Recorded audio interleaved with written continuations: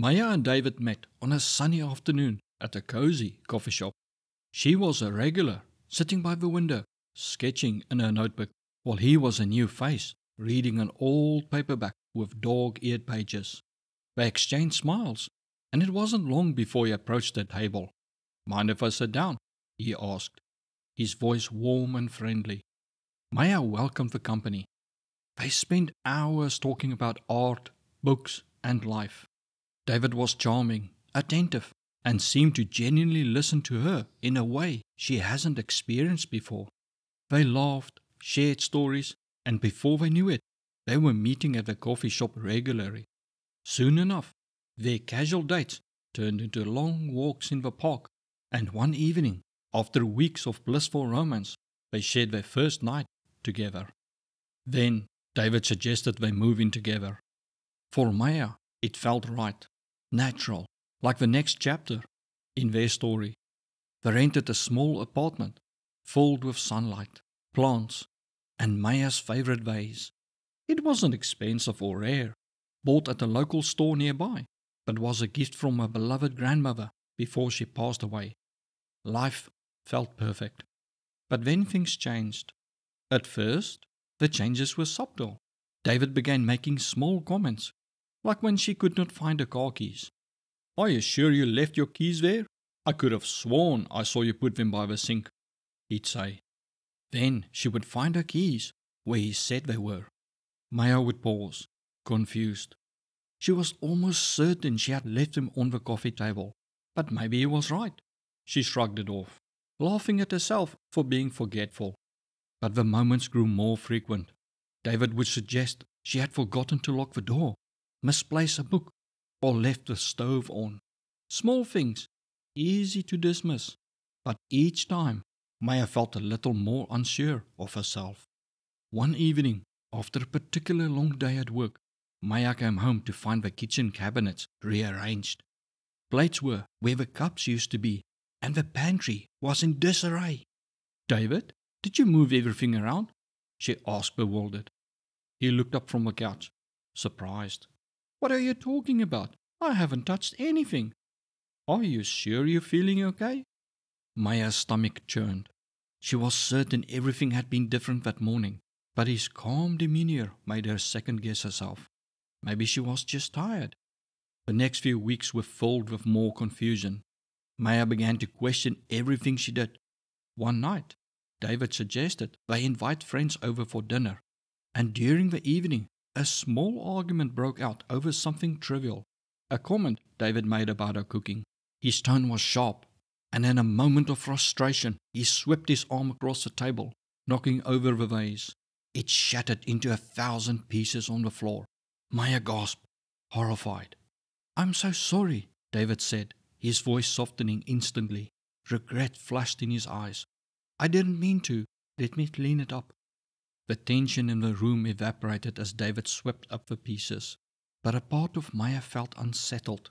Something about the fight felt staged.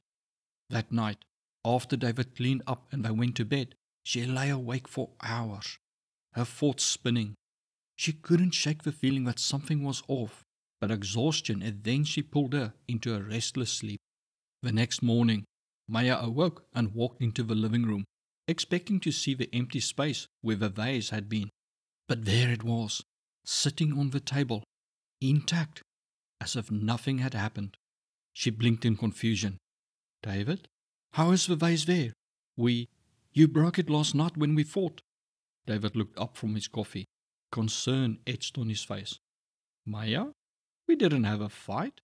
What are you talking about?" Maya's heart raced. "But you knocked it over. You cleaned it up. I saw it." David's expression grew serious. "Maya, I think you're confused. The vase is fine. We had a lovely evening last night. Maybe you are just stressed. You've been so forgetful lately, losing things, mixing things up. I'm worried about you."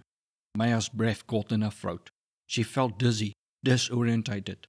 She could still hear the sound of a vase shattering in her mind, but there it was, whole, unbroken, as if the night before had never happened. "Maybe," she whispered, shaking her head. Maybe I'm losing it. David put his hand on her shoulder, his voice gentle. I think you should talk to someone, Maya. Maybe a therapist.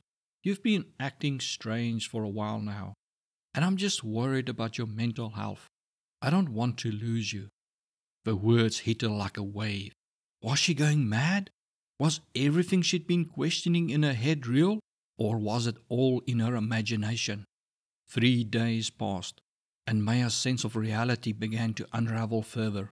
She was afraid to bring up the incident again, terrified that maybe David was right. Maybe she did need help. But deep down, a part of her still clung to the truth she believed she had seen. Desperate for clarity, she met her close friend Sarah for coffee. You seem distant, Sarah said. Concern filled her eyes. What's going on? Maya hesitated, then poured out everything. The misplaced keys, the rearranged cabinets, the vase, and David's insistence that none of it had happened the way she remembered. As she spoke, tears welled up in her eyes. Am I losing my mind? Sarah? David thinks I need help. Maybe he's right. Sarah leaned in, her expression serious. Maya, this isn't you losing your mind. This sounds like gaslighting. Gaslighting? Maya repeated, unfamiliar with the term. It's when someone manipulates you into questioning your own reality. It starts small, with things like moving objects or making you feel forgetful, and it builds up over time until you don't trust your own memory or judgment. He's making you doubt yourself on purpose, Maya. Maya's heart sank as the pieces clicked into place. Every moment, every doubt, every small change, it was all part of a larger pattern. Sarah reached for her hand. You're not crazy. He's trying to make you believe that you are, but you're not. To prove it to yourself, when you place your car keys down tonight, secretly take a picture on your phone. When it magically appears somewhere else, you will have proof on your phone that you did place it where you remembered you did. That night, Maya took a picture of her car keys on the coffee table. She also snapped a picture of the clothes she put out to wear the next morning. Early the next morning she got up. She looked at the pile of clothes and then at the car keys on the nightstand. Without saying a word, Maya grabbed the phone and went to the bathroom. Her throat tightened as she stared at the pictures she had taken the night before. The clothes were changed to a different set, and the car keys had clearly been moved from the coffee table to the nightstand. Her hands trembled as she held the phone. Yet a small amount of doubt remained. David had before claimed she sleepwalks and moves stuff around. Maya went on with her morning as normal and left for work before David, but only drove around the block and waited for him to leave home. Then she went back. He had put the garbage out for collection earlier than usual. Her heart pounded in her chest as she searched the bags. Then she found it, the shattered pieces of a vase. The truth hit her like a freight train. He actually bought a new vase to use in his plan to make her think she is losing her mind. With undeniable proof before her eyes, tears of frustration and betrayal stung her eyes. But beneath the pain, a new resolve began to form.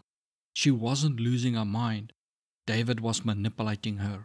The charming, attentive man she had fallen in love with was slowly chipping away at her sense of self, trying to control her by making her doubt her own reality. And now she had the evidence to prove it.